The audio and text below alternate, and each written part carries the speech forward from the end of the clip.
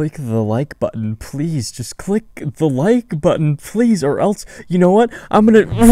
Today we're gonna be talking about self-help and marketing gurus.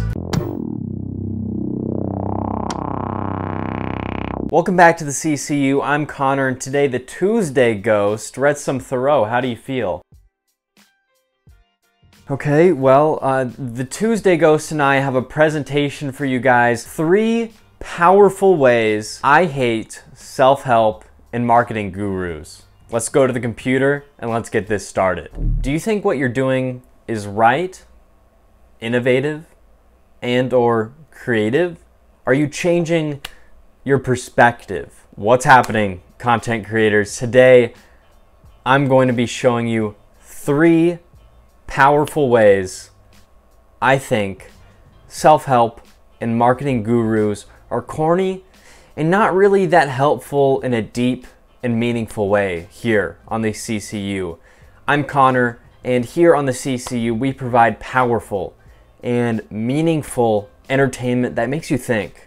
And if you're a thinker, make sure to subscribe down below. And if you don't want to think and enjoy yourself in a meaningful way and think differently, well, I don't know what to tell you. Because also, before we get into the first powerful way, I want to announce my 30-day course, Secrets to the Algorithm, that I just started. You can join today. If you join my course, Learning Secrets to the YouTube Algorithm and the Algorithm of Life, if you want to learn the algorithm of life and how to navigate yourself in life and learn the secrets to that algorithm so you can uproot and get yourself out of those difficult times. Hey, I've been through tough times too. You know, I've had to make sacrifices for myself that made me uncomfortable, like do favors for my Aunt Christy. I mean, hey, Aunt Christy, I don't want to get you unstuck from the washing machine again, but I'll do it because it's what I had to do to make a living, right? Anyway, the first powerful reason to why I hate self-help and marketing gurus, the way they speak. Frankly, I mean, I'm just going to be frank right now. Frankly, Mr. Shankly from the Smiths, right, guys? I mean, we all love the Smiths. The Queen's dead. I've had that on record for about a year. We all love it. I mean, just a great, they get you by sharing tips to better your life in a meaningless and vapid way. And, these people either sound like a Siri or an AI trying to sound like, I don't know, Travis Scott or Kanye, trying to understand just kind of the genius and creativity and the ambition and value that they're trying to create. Just like an AI, a computer, no soul or personality is trying to understand. Or they speak in such a stripped back sort of Irish, Scottish, I don't give a flying beep F-word fuck, a sort of manner that makes insecure people either better or just kind of a faceless worm. You either get these marketing folks that are so Disneyfied and sanitized to where they just have no soul or personality. Again, like that AI that I was talking about before, trying to understand such creative minds, but they do it in such a sanitized manner. It just doesn't make any sense. I'm already thinking, the people in the CCU, I mean, over here, the Tuesday Ghost, he's thinking already. All of us are already thinking. I don't have to, talk down to you. Or what are we, Da Vinci finding the secret codes to the universe? Oh, you're telling me to be, the van life guy, the avocado girl? Like, what? Getting the message across, providing value. These people, what these people are telling me. You want people to, in a way, stereotype you. You want people to be like, oh, that's the van life girl. Yes. Now you're cutting through the message. If they go, huh, I actually don't know what that person's about. I mean, they're about, well, when I look at all their videos, they're about like 48 different. If people pause and get stuck on like categorizing you, then it's going to be really hard for you to really build momentum. I think about Dr. Phil put it this way: you got to pick a horse and ride it. You only have one ass. you can't ride 2 horses with it. And so, right? Dr. Phil said that? Dr. Phil, you got to pick a horse and write it. And I know that what's hard is that as YouTube creators and beginning on YouTube, we go, oh, I'm multi-passionate. I've got all these different things I'm about. There's some. And you know, that's just the first example of this sort of sanitized type of marketing content, self-help content, the thinking content. And, you know, they speak in these very, they allude to these quotes and references to kind of get you, you know. They'll kind of reference, oh, The Mandalorian, that's a great show. I love that show, an amazing show. You know, I'm stereotyping you for, you know, the van life content, the Mandalorian content, the, you know, entertainment content. You know what we here at the CCU say? Save a horse, ride a cowboy, and think also. Gain some perspective and provide value to those who need it. And frankly, do that for yourself. Anyway, if you guys want to get even more value and share that value with others, guys, CawnersGraveyard.com. I mean, come on.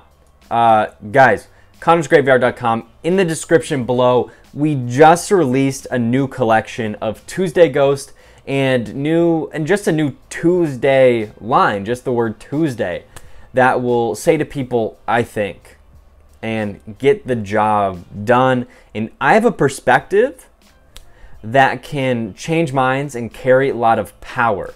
So if you guys want to share perspective, provide value, buy a t-shirt, CawnersGraveyard.com. Anyway, second powerful reason, the second thing you guys have most have been looking for. I know we're only halfway through these powerful reasons, but there is going to be a secret powerful reason at the end of the video. So if you're getting value out of this video, make sure to type in the comments, hey, I'm getting value out of this video right now. Make sure to click that like button. Anyway, their vocabulary. I mean, we all know it when you hear it, right? I mean, they're using these words like powerful and stuff like that. I mean, some guys will, you know, cut it clean and dry. I mean, Gary Vee, I've talked about him before in this video. I'll admit, a little bit of a potty mouth. I'm not the first one to say it, but it is on brand with his mission. And most importantly, it resonates with his target audience. Powerful. ROI. Minimalism. Value. Message. Bitcoin. I mean, at least the way I see it, I mean, it's just, what do those words mean? They're empty. They don't make you think. They don't add perspective. They don't add value. They don't have a message because they don't have any of those things. They don't contain that power, that minimalism, that value, that message. Because when these guys say it, it doesn't mean anything. They don't expound on those words and what they mean to people. It's just, you know, buzzwords, keywords that these people are using. And it's like the Black Eyed Peas said, let's give it. And they're also, you know, sort of anti-naughty words. Unless, you know, you're Gary Vee or or the Wolf of Wall Street, Jordan Belfort, you know, they're saying fuck and they're doing coke. And I mean, they're having a great time. They're stripped back again. But they're still saying the same thing, which is important. They're not providing that value and that perspective. And before we get into our third and final powerful way that I hate these self-help and marketing gurus, guys, secrets to the algorithm, my course with yours truly, Cawner Moffett. It is a 30-day step-by-step program to help you become who you were meant to be. And I mean, it's a powerful, engaging course that you're not going to become that success unless you're wearing Cawner's Graveyard clothing. It's the Tuesday Ghost. We have Trucker. Third powerful reason, fake ass bullshit. This some fake ass bullshit. Let's be real, okay? Do they actually believe anything that they're saying? Like, what is going on? These people prey on the weak. And they also, for some reason, a lot of them are very religious. A lot of these mega church guys, I mean, we all know him, Joel Osteen. That old flood Texas thing happened, didn't open his doors. And it is, and the territories under which the Canadian office is Sigama.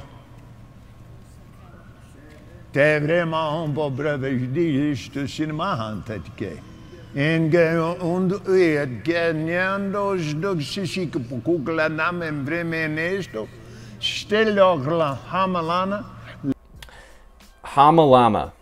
I mean, what are these guys saying? Again, this is some fake ass bullshit. I mean, aside from these mega church guys, a lot of them have a very vapid and analytical perception of pop culture. I just watched The Mandalorian, and after that, I read the Bible with my wife, which I love. Like, hey, buddy, there are more things out there, and they also have. They also are very religious, like I said before, and knowledge. I mean, that's the key. It doesn't matter what you read as long as you're getting knowledge out of what you're saying. And this is a quote from myself, guys. Cawner Moffat. This is very powerful, and if you're getting value out of this, make sure to like and subscribe down below. If you do coke, welcome to 10 years in the invisibility cloak.